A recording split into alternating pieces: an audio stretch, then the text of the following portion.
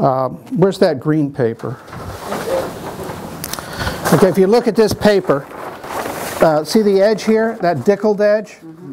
Paper was made in a big tub with like a wire screen, and they grind up rags and stuff, and you're kind of tall. Maybe you should come over here so people can see.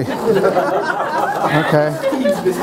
All right, so you look at it, see that dickled edge? Yeah. That's handmade paper. And if you look at the back here, see where it's joined together? Yeah. Okay, so the paper was handmade, and originally, at least for about 200 years, each individual square was put up. So the paper that you have at your house here is made exactly the same way. So when you look at, you see all those, it's all overlapped and everything. That's not because I don't know what I'm doing, but that's the way it looked in the 18th century. You see?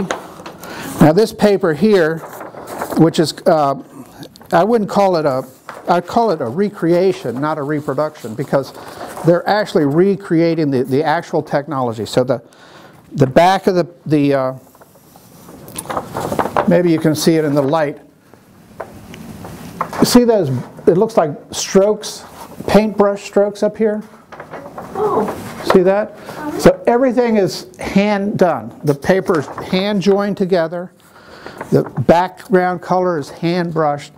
And the printing part is, in the old days they would carve big huge blocks of like pear wood or pecan wood. And they had a press, just like the book press.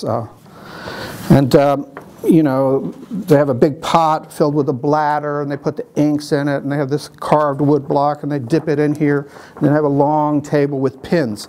And as the paper moved down, you put the block into the pins, and you pressed it.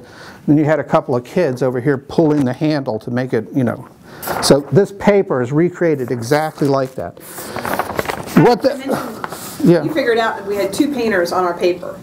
Oh yeah, you could tell there's different brush strokes. Like one of the guys who did it kind of went like this with the big brush here.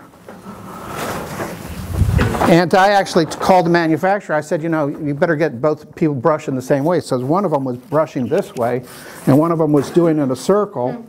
And so when the paper went up, there's some of it that's like shiny in a different way. And but in any case, you want to look at the paper. Here you go.